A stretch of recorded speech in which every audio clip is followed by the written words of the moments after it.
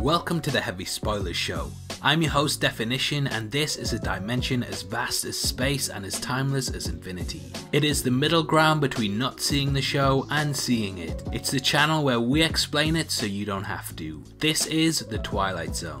The show has just dropped its second episode in a Jordan Peele reboot titled Nightmare at 30,000 Feet, and the episode has a lot to unpack from it. Throughout this video, I'll be breaking down everything that you need to know about Nightmare and its ending. This is full spoilers ahead, so if you haven't seen it yet, then I highly recommend that you turn off now. With that out the way, thanks for clicking the video, and let's dive into my ending explained breakdown of Nightmare at 30,000 Feet. Nightmare at 30,000 Feet is of course a riff on the infamous Nightmare at 20,000 Feet. That episode starring William Shatner followed a man who, after witnessing a gremlin on the wing of the plane, almost brought the entire object to the ground. However, no one believed him due to the gremlin hiding, and at the end of the episode, Shatner's character was deemed insane and escorted off. His fears were confirmed though, and the audience were given confirmation that the events in it happened when they saw the ripped fuselage of the plane.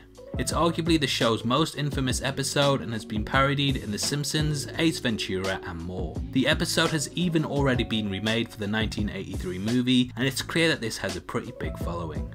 However, it's never really been one that I enjoyed all that much. Perhaps due to the fact that when I saw it I'd already seen the parodies countless times, and this just seemed laughable due to Shatner's betrayal of Panic. Like most fans though, I was naturally intrigued upon news of a 2019 remake of the episode, but the new one is quite dissimilar in many ways. This is probably a wise choice given the parodies, and it's arguably the smartest way to go with it. Similar to the original episode, we follow a passenger who attempts to save what he believes is a doomed flight. However, there is no monster this time. The man is facing off against something bigger, fate itself.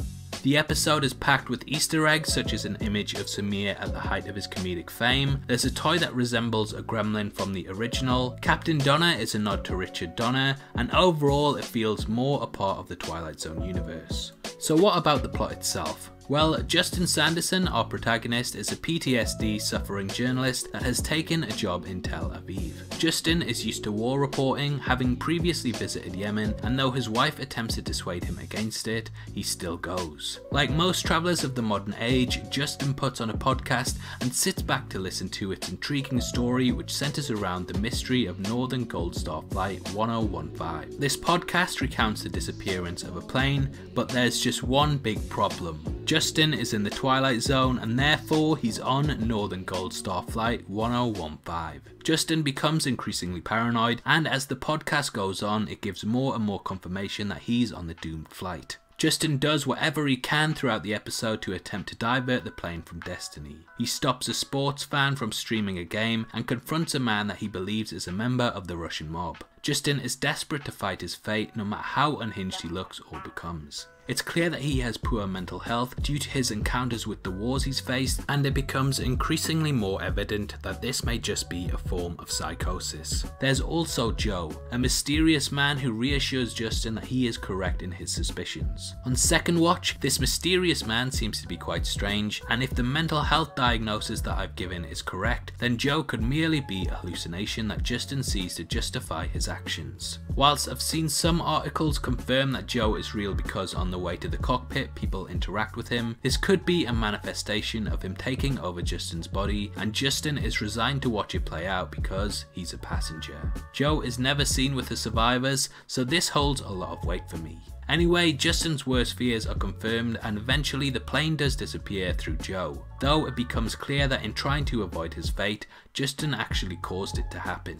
He wakes up washed up on a beach, and after noticing survivors he's initially relieved. However, he soon notices how the other passengers are looking at him, and after seeing his podcast player, he rushes to it to discover that all of the passengers were discovered except for him. The passengers turn on him, and ultimately this ending can be seen as a comment on how society deals with mental health. They may appear to initially tolerate it, but eventually they will be put into a situation that causes them to judge. It's a smart ending that feels more in line with today's standings, and whereas in the original Shatner's character was vindicated, Justin seems to be a victim of his own paranoia and fear that eventually causes him to fall by the rulings of society. Overall, this is a message of fate versus free will, and it argues that the two could perhaps perhaps have more in common with each other than we would like to believe. Justin had the free will to simply turn off the podcast, but the choices he made ultimately led him down the path that he was trying to escape from. I much prefer this episode to the premiere, and hopefully the rest of the season is like this. Obviously, I'd love to hear your thoughts on the episode and if you preferred it to the first one. Comment below and let me know, and if you enjoyed this video then make sure you like it and check out my breakdown of the comedian from this series, which will be linked at the end. This is a channel for people who are never missing television, so if that's the kind of thing you like, you need to subscribe to Definition. Thanks again for taking the time to watch this, you've been the best, and I'll see you next time. Take care, peace.